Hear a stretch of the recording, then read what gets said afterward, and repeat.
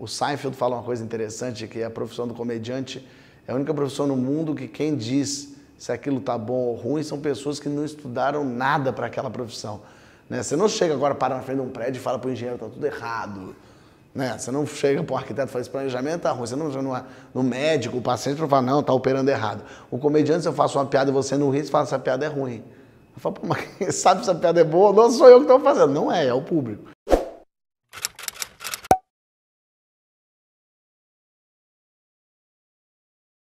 Politicamente correto, as pessoas falam muito em relação ao humor, mas é engraçado porque existe para todas as áreas, né? Na publicidade, no jornalismo, na poesia, no humor, tudo pode ser engraçado. Inclusive piadas horríveis são engraçadas. Mas engraçadas para quem? Tem que entender o que é piada e o que é só um preconceito disfarçado de piada. As pessoas foram maltratadas a vida inteira.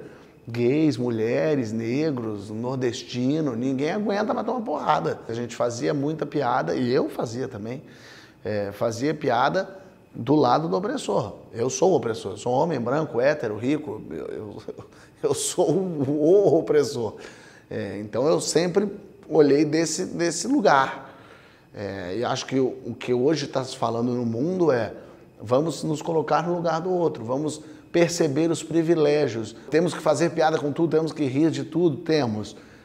Mas é isso, você quer lutar para poder fazer uma piada racista? Que luta merda. Eu acho que eu sou uma pessoa de esquerda.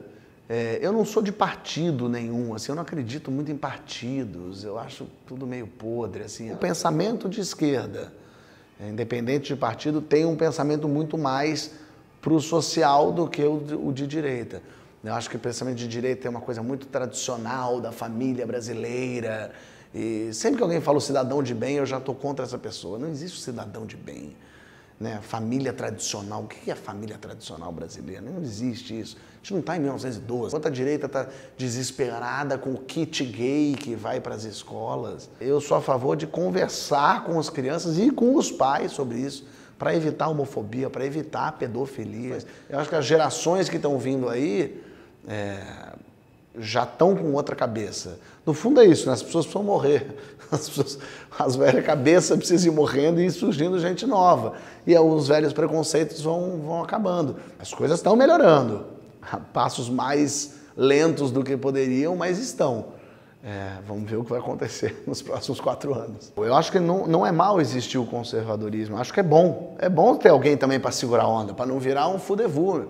É legal, é bom ter isso. O problema é quando vai virando extremo e vai começando a virar ódio isso.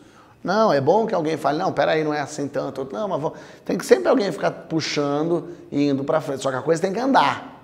Mas é difícil, as pessoas morrem de medo. Eu não entendo esse medo que as pessoas têm de gay. Pode, mas se meu filho vira um gay, ué, daí? Aí ele viu. As pessoas acho que não entendem direito ainda o que é meio ser gay, então tem um pavor, como se ser gay fosse um problema. Então isso já gera uma série de questões. A família não é 2 homens. É porque é tudo religião, né? Tudo volta para a religião, tudo volta porque é pecado, porque não pode, porque Deus não deixa.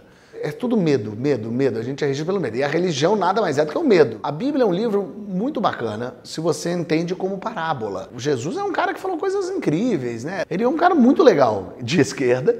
E aí quando você pega a Bíblia, escolhe o que na Bíblia você quer acreditar, porque o brasileiro tem muito isso também. O brasileiro é o cara que acredita em Jesus, vai na igreja, mas também pula 7 ondinhas, né? Mas bate na madeira, mas vê um gato preto e não acha muita graça. Porque o brasileiro gosta de fazer um apanhadão, uma mistureba boa aí do que os índios acreditavam, que os portugueses acreditavam, que os africanos acreditavam, aí virou uma salada de coisa. Só que quando você acredita isso e me impede de viver pelo que você acredita, aí é que peraí. E é tão triste imaginar que Deus, se existe um Deus, esse Deus tão poderoso, ele criou uma historinha da Bíblia e do pessoalzinho que seguia. É tão pequeno para Deus fazer isso. Para ter seguidor ele escreveu um livro, mas Deus é muito antigo mesmo, né? A figura de Deus apareceu na parede, na infiltração, no pão de forma. Eu falo, caralho, mas Deus não tinha o que fazer. Foi aparecer no pão de forma. Que nem o demônio que entra na pessoa, ele vai fazer ele beber e consumir droga. Esse demônio é maldosão, esse é doidão. E aí o demônio, amigo, ele bota os cavaleiros do Apocalipse, é a guerra, é a fome, é a peste. Acho que ele vai aparecer na igreja em Macaé para deixar o outro trair a mulher?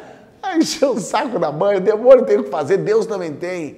A gente é que fica enchendo o saco deles, que nem existem. E eu entendo que há uma função, eu entendo que é difícil mesmo para essas 7 bilhões de pessoas que não têm nada, entenderem que vocês não servem para nada, vocês só estão vivendo a vida para trabalhar, para comer, para sobreviver, para trabalhar, para comer. É só isso mesmo, você veio, você vai transar de vez em quando, e aí você vai morrer.